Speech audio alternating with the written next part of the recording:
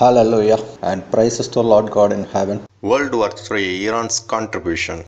In the previous episode, you might have seen about the formation of Iran in World War III. Now we will be seeing about Iran's contribution in the World War III.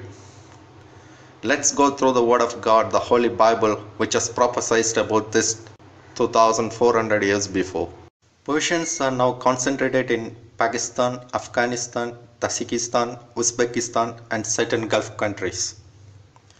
They speak Farsi language, which is the Persian language. Persia's name was changed to Iran in 1935 AD.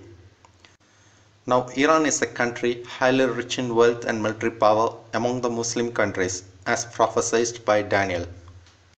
Daniel 11:2 says, "And now will I shew thee the truth. Behold, there shall stand up yet 3 kings in Persia, and the 4th shall be far richer than they all." Along with Iran, all the Muslim nations in the south will join against Israel in the war. Daniel 11:25, second part says, "And the king of the south shall be stirred up to battle with a very great and mighty army." So there will be a great army supporting Iran from the Muslim countries. Iran will play a dominant role in this. Daniel 11:3 says, "And a mighty king shall stand up, that shall rule with great dominion, and do according to his will." Right now, Iran is having a good tie-up with Russia from commerce to defense.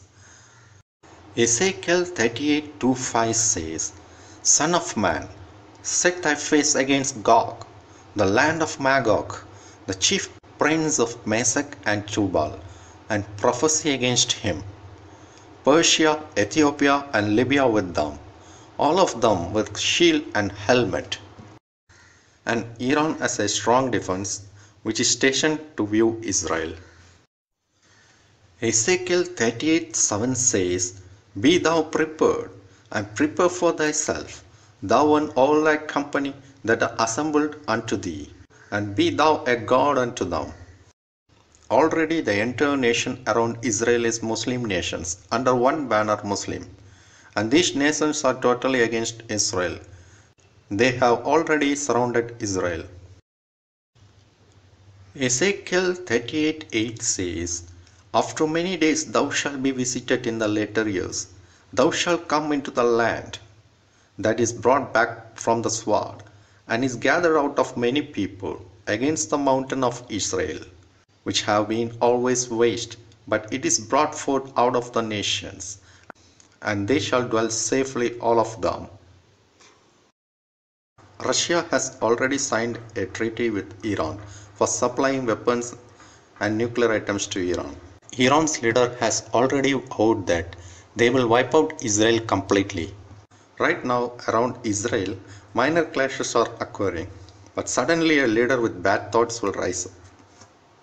Ezekiel 38:10 says, "Thus saith the Lord God, it shall also come to pass, that at the same time shall things come into thy mind, and thou shalt think an evil thought." And he will trigger a war along with its allies countries, which will become as World War III. Ezekiel 38:16 says, "And thou shalt come up against my people Israel as a cloud to cover the land.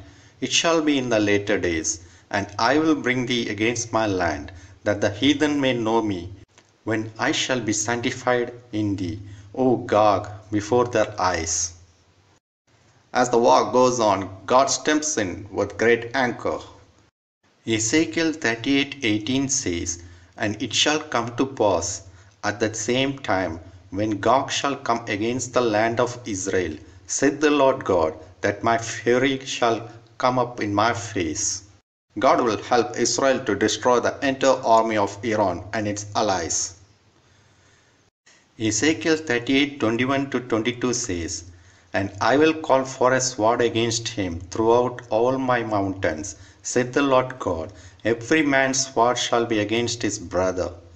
And I will plead against him with pestilence and with blood.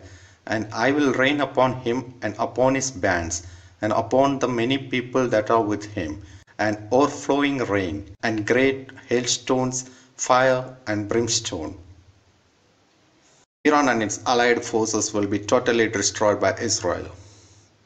The whole nations will be involved directly or indirectly in the war, and so the economy of all the countries will fall rapidly. With this economic crisis, the 7-year tribulation period begins with Antichrist as the leader. As in the midst of the tribulation, Lord God, Yeshua Messiah will come in secret, in the mid-sky, to take his holy people. Therefore, accept Yeshua Messiah or Jesus Christ as your God and Savior. Repent from sin. Get water baptism and spiritual baptism. Meditate on his holy words. Do and live as per his words, and walk in spirit. Watch and wait for his call. Hallelujah. Amen.